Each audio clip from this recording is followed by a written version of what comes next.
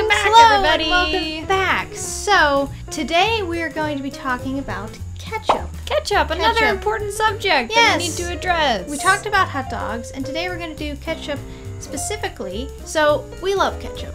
We love to put it on stuff. We love ketchup. We love it. Catsup. Yes. Depending on how you say it. Right, you can say it either way. But today what we're going to be doing is we are going to share a little bit of history on ketchup, and then we're actually having a guest on virtually, and they're going to talk about ketchup and a few other things, and it's going to be a lot of fun. You're going to learn a whole lot of stuff about ketchup. Yeah, and then some other stuff. So, I guess we can start with the history of ketchup and where it came from. So, at the beginning, ketchup was actually not really made with tomatoes. It did not start that way. New, right? No. So, the word ketchup is borrowed from the Chinese word, which is, I hope I'm saying this right, Keet-seap.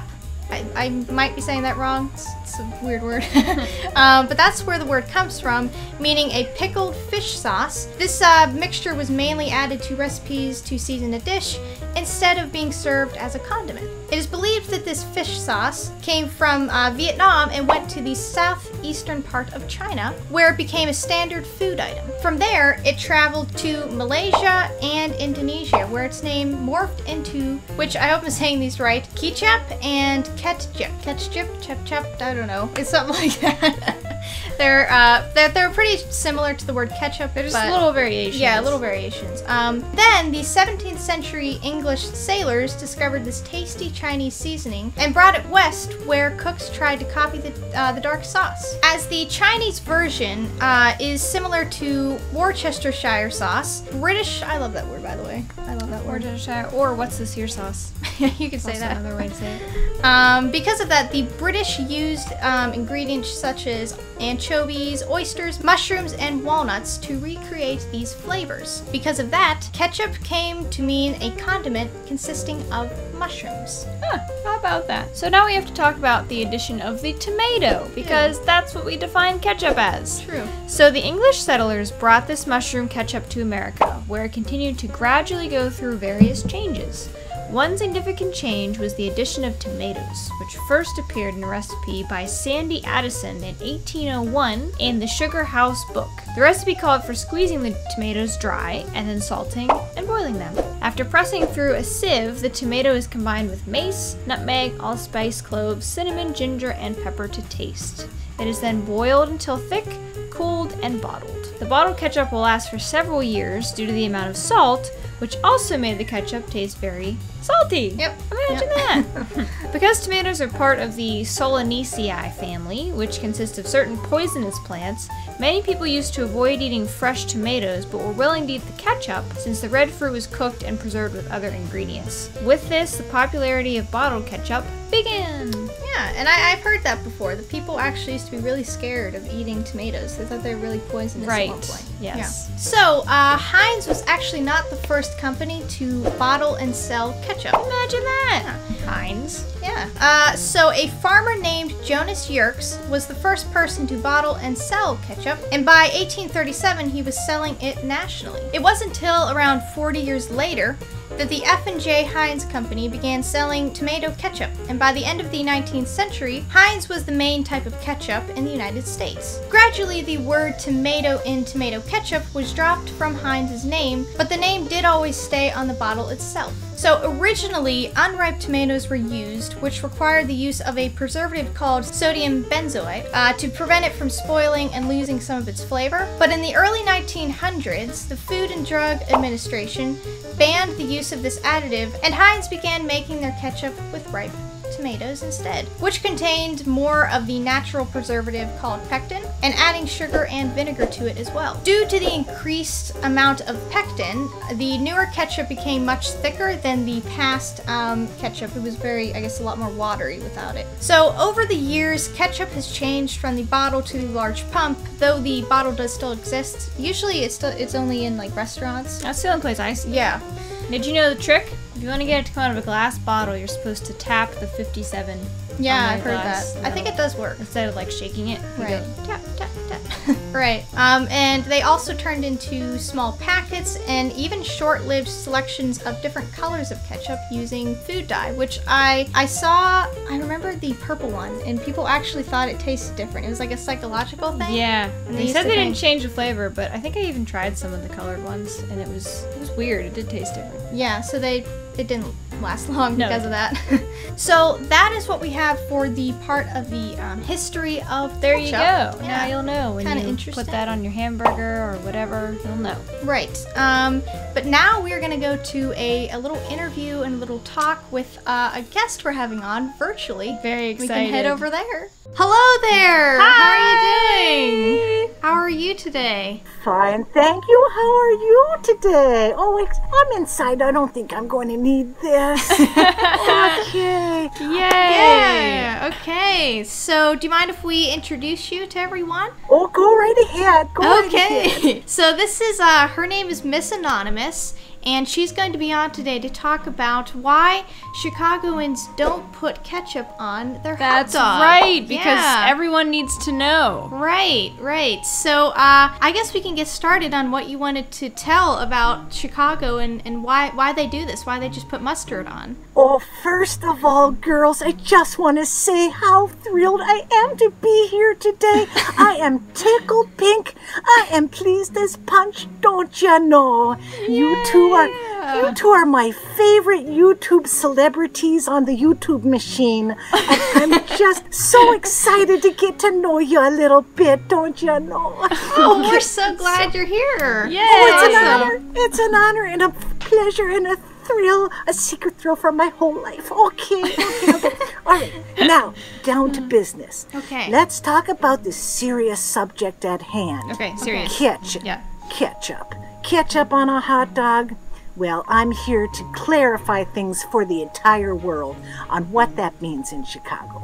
Okay, first of all, it's a little bit complicated. First of all, if you have a naked hot dog in a bun, don't you know, and you want to put ketchup on it, we may go, okay, do your thing, whatever that is, and enjoy that. But that's not what we're talking about. We're talking about a specific thing here. And the specific thing we're talking about is a Chicago dog. What is a What is a Chicago dog, you ask? Funny that you would ask that. Oh my. wow, look at Diagram? Goodness. We have a dog. This is the anatomy of the Chicago dog, if Okay. you must know.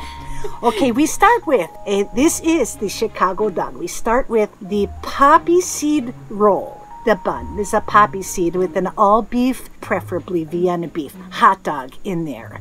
Okay, and then you have your regular expected things like chopped up onions, and then there's 2 wedges of tomatoes and yellow mustard, and then there's a dill pickle spear, and these little things called sport peppers. Okay, those, and then finally there's 2 more things. One is the relish, and it's called neon relish. It's like bright green. Don't ask me. It's just a Chicago thing. okay, And when everything's assembled, then you sprinkle celery salt on it, don't you know? So that's it. This is a Chicago dog. Now, this is a symphony of flavors. It's perfection to the palate. If you add ketchup to this, you destroy it. This is it. It's like saying, well, in Pittsburgh, yins. Yins. I know that word. Yins guys. You have this thing called a dump sandwich where they put the French fry and a coleslaw in right. the sandwich. Yep. What would happen if you squirted whipped cream in there? This is what I'm talking about. That would ruin You put That ketchup- makes sense. That's it. You put ketchup on this, it's over. It's over. So that is what it's all about. Yeah, that's And so- interesting because I've always thought of a Chicago dog with just like some onions and maybe some mustard, but that looks like really good with all the other That's stuff decked on out. it. Yeah. Yeah, decked out. And that's it. And you ask anybody from Chicago, they will know that down to the celery salt, don't you know? That's the way it goes. That was like the definition, explanation, and how it all makes sense that Chicago, we're not going to throw you out of the city if you bring some ketchup in the room. Darn tootin'. No, we wouldn't do that, my gosh.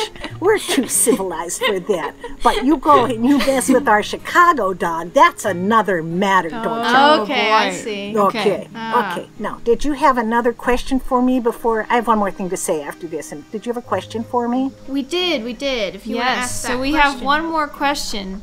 So we hear that you are related to a Mr. Anonymous, who was on the show a little bit ago. and we're wondering what happened there. Are you still in contact with Mr. Anonymous? Well, girls, enough time has passed. I guess I can talk about this. Okay. For Pete's sake, it was not a good time. Not a good time at all. My cousin, Mr. Anonymous, now, first of all, off the grid. He's not off the grid. I'm what they call off the grid. Really? He goes down to the CVS every other day to pick up his supplies. An arm thing, a 3-mile-long grabber. I mean, he's funny. He's a funny guy with the joke. Always the jokester. Always with his moths named Steve and whatever not. Anyway, he's funny. He's funny. But what he doesn't get is sometimes in humor there is a line. And you do not cross the line. You don't. And he does? You think he crosses the line? He historically always crosses that line. And one time, it was one time too many. And it was about the year 2012. It had nothing to do with the Mayan calendar, don't you know? It had to do with me. He's hiding from me. And you know why? Why? Can you guess? He put ketchup on a Chicago dog. Oh, No! He crossed the line, Buster. Oh, I was so mad. He got my goat. It was, golly, it was awful. It was such a row. It almost came to fisticuffs. I was so mad. He did it gleefully. He opened that pack. He snuck the ketchup in. There wasn't even a bottle. He took it out of his pocket, a packet. And he opened it and poured it on a Chicago dog. And I said, no, that's it. And I just yelled at the top of my lungs, no tapioca for you tonight, Buster. And I left and slammed the door and never spoke to him again. Wow. Wow. I know. We didn't rough. know that It was about rough. him. That's dramatic. Oh my god. He's a funny guy, but there's a line that you don't cross. And He did. crossed the He ketchup crossed- line. yeah, Yes. he Oh, crossed for it. Pete's Oh, my. sake, I tell you. Well, goodness me, in these days, you know, it's at the pandemic time. Oh, by the way, Who Gives a Crap is a charitable organization that makes toilet paper from recycled paper, 100% recycled, and they give 50% of their proceeds to people who need toilets, which is a very nice Well, thing. that's Anyway, very nice. nice. Yeah, it is very nice. people. That's my little plug for the. So back to the pandemic. Okay, so in a pandemic time, this is what we do. We stop and reflect upon the past, and we think, well, maybe it's time to let some bygones be bygones, because after all, our whole health, the world is topsy-turvy, and everything is poppycock. It really is. And so, at the end of the day, I've decided that cousin, if you're up, did I tell you also his name is, I want me to tell you his name? Our last name is Anonymous. He's Mr. Anonymous, because that's our last name. We had Is fun your with that last name. That's my last name, too. Our fathers were brothers. You know, all that stuff. So he really wasn't worried about his privacy all along. We thought he was. No, just his he was name. afraid. He was afraid of me. So Wow. anyway, okay. So, but at the end of the day, everything is poppycock, and I can't hold a grudge anymore. And when he crossed the line, and so if you're out there, cousin, feel free to contact me. I hold no grudges. You're forgiven, and you can put ketchup on whatever you want. The bygones are bygones. Aw, that is nice. That's nice of you. Okay. Yeah, it takes us things like a pandemic to help, straighten out these There kind of you go. situations. Right. Okay, so one more thing that I wanted to share with you. Some people say that well, I'm not going to use the H word, hoarder. Some people call me a pack rat because I like collecting things, and I prefer to think of myself as a collector, not a pack rat. And I just can't believe what I stumbled across in my collection. You're never going to believe this. What? I have an empty EZ Squirt bottle. No way. Wow. It's the blue-green. Look at Wait, that. this is the green one. This one is the Blastin' Green. I know. I know, and this is almost 20 years old. This is a long time ago, and I just didn't have the heart to throw them away, and now they've been discontinued, and it just breaks my heart. And look at this, I got a purple one too. Oh my goodness. It's called Funky Purple, and look what else. I have a blue one too. I know, and this is called Stellar Blue, and my favorite was, this isn't rainbow, it's mystery color. Mystery color. That is so These cool. are like ancient relics. I'm amazed. They are, and I'll tell you what, the reason I saved them was for this very moment. You know? Wow. I told you I'd use it someday, and Yes. I'm using it today. Now, one last thing before I thought, I wonder if there's any more of these out there in the internet web world. And so I went and looked on the internet web, and I found that you can buy a t-shirt with it on, but it's not readily, you can't find them out there, can't but buy them.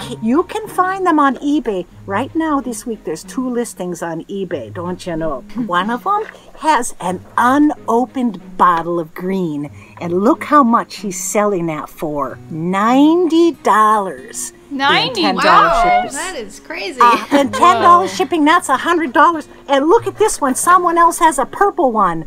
$114.99. $115. Over $100. I know, because it's an unopened bottle, and they're out there selling them for $100. And you know what? I have one of those too. Look at this. You're not going to believe it. It's unopened.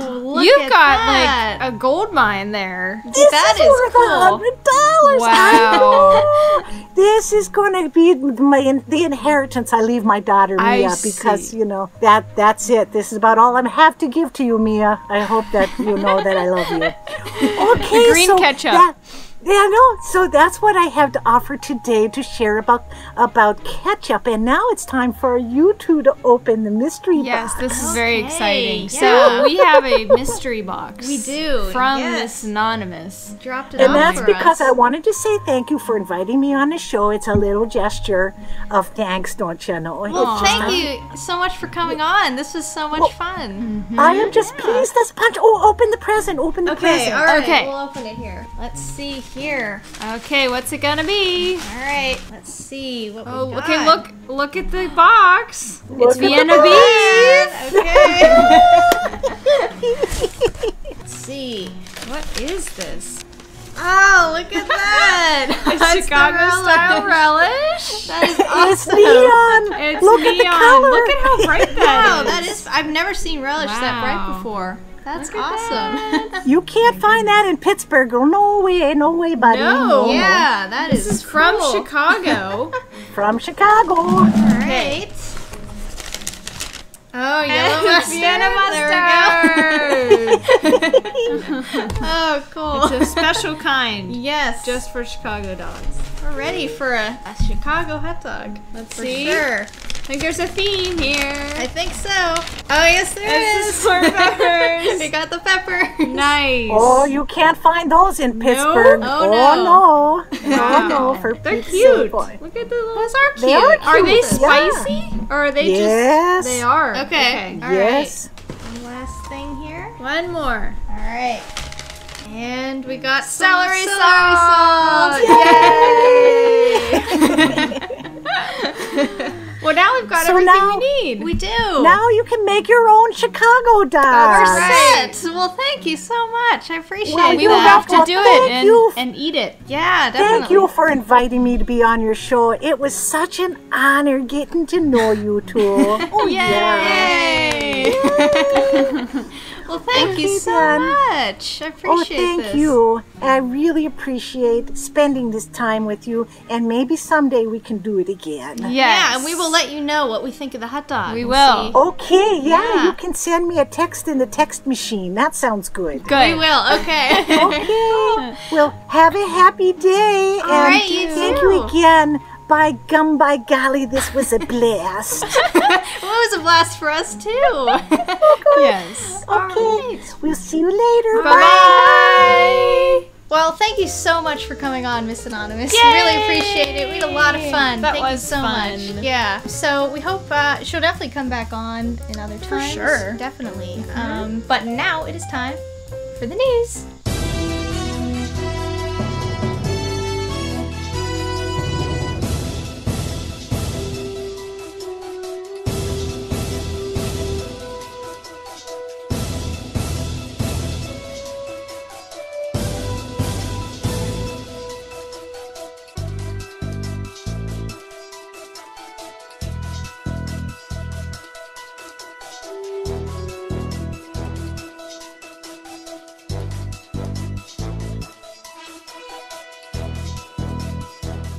Good afternoon, and thanks for tuning in.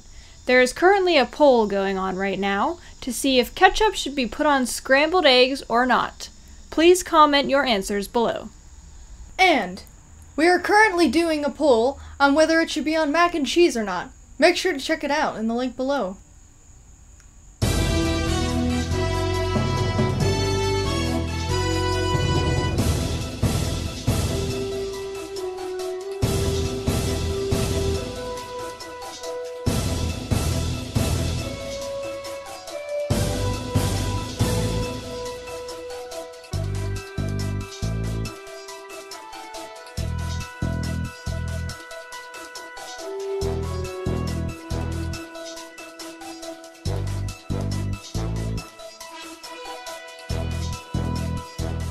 And now it is time for the Taylor Treasure Box. It's gonna be full of ketchup! Nope. No Maybe ketchup. it's not open yet. I don't know.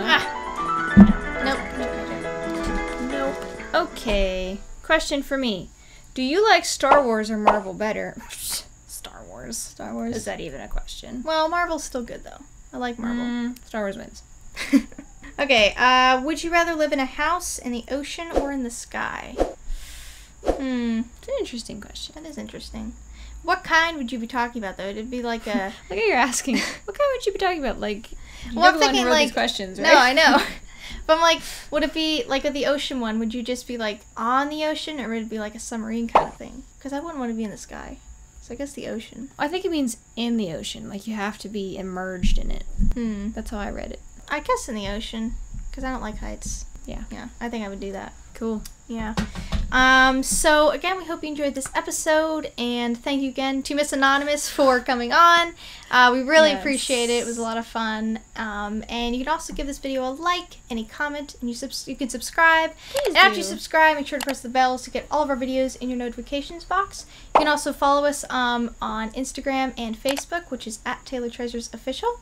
And we'll see you next time. Bye! Hey guys, thanks for watching that episode. If you'd like to subscribe Thank you. down here, you can Smash that subscribe. button like it's a bottle of ketchup and you're trying to get it on your hamburger.